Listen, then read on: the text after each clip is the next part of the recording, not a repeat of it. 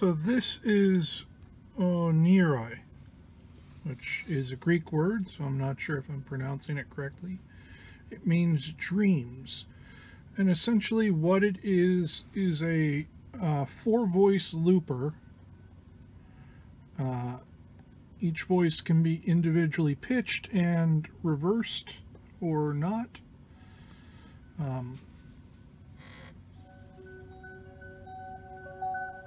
The same loop going forwards now. And you have 2 modes of operation. When this button is turned off, then the looper responds to your playing. It listens for silences, so it'll record as long as it hears an audio input. It uses an envelope follower for this. And we can see the little red recording button going.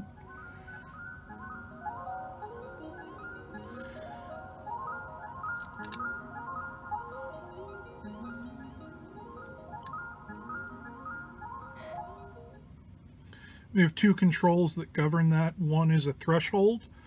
So if you have a lot of noise in your signal, or you're trying to avoid pick scrapes or whatever, setting the threshold will help. I suggest setting it at some level, or else the looper will really sort of glitch out.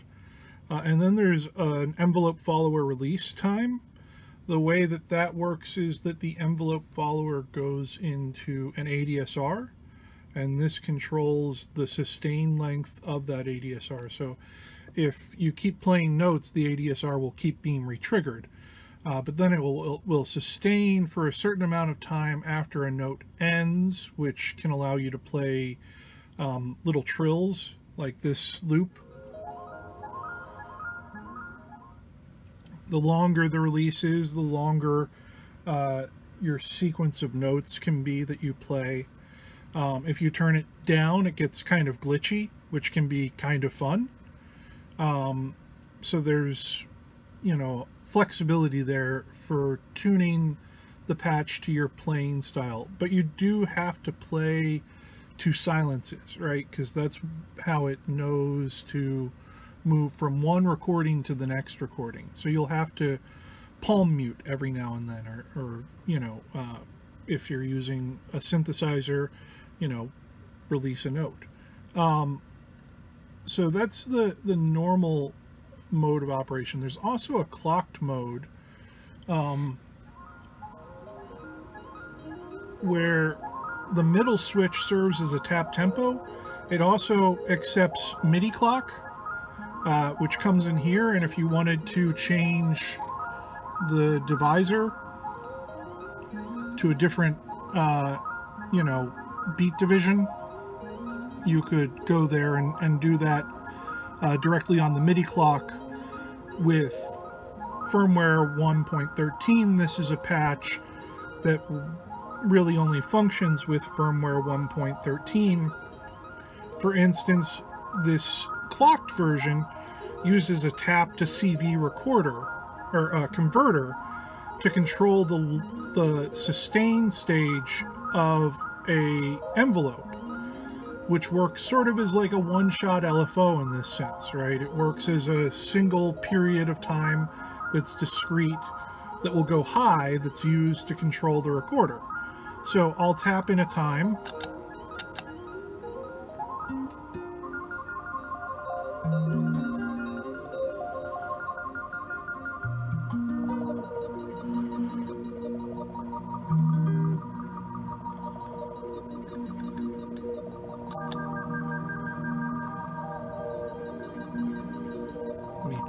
change the fade time a little bit. There are 2 loops that crossfade between one another. So while one is playing, the other can be recording.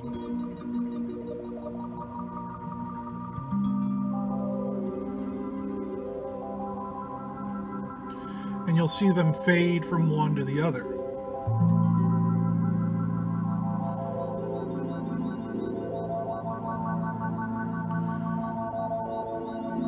But we can use tap tempo to determine how quickly this loop lasts or is recorded.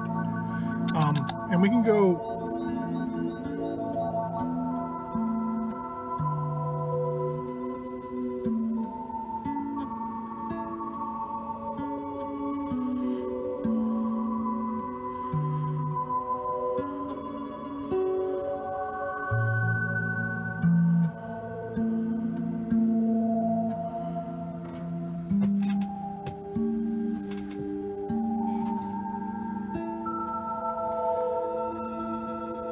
Get some interesting, really short trills in there.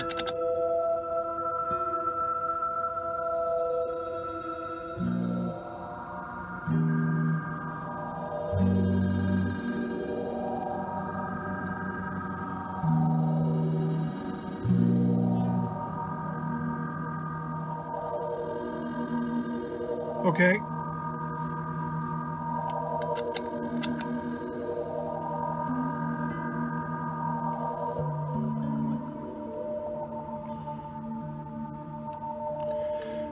We can also lock our loops in place with the right stomp switch. Now nothing will be recorded, which, you know, maybe you find some loops that you like, you know, using a sort of a drone or a, you know, backdrop or something to play over. You can also use this stomp switch to mix back and forth between the loops. When you press it, when either one or the other loop is completely off, it will start fading back into the other loop. And if you press it at a point in between, you can lock in a mix between the two layers of loops. So, you know, that's something that can really help you play around with this as a soundscape thing. After the loops, you press it again to release it. After the loops leave the looper and the crossfader, which is an audio balance, they go through some filtering. There's a high pass filter, and between the high pass filter and the low pass filter there's a phaser. I've put a bunch of the phaser controls into a macro called phaser intensity. It controls the depth of the phaser, the resonance of the phaser, the mix of the phaser. So as you push it up, the phaser becomes more intense. And as you push it down, it becomes less intense until it's off if you don't want to use the phaser. I like it because it adds a sense of subtle movement to the loops without, I think, being overbearing. And there's a tap tempo for the phaser.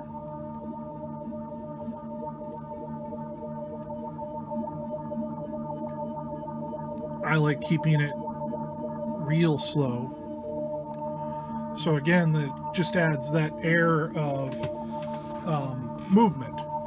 After that is a high pass filter for cutting out some of the lows, and then a reverb, which is a reverb light that, again, there's a macro that controls both the decay and the mix. This will always reflect the mix, the same with the phaser. The number you see is the mix, so it's at 50% reverb right now. The decay increases slightly faster than the mix. And then there's a wet and dry level control for setting your mix between the two. Because there's so much filtering and so many different voices and the way they can overlap, I thought it was better to do wet dry levels rather than a mix control for this patch. And that's Oneiroi.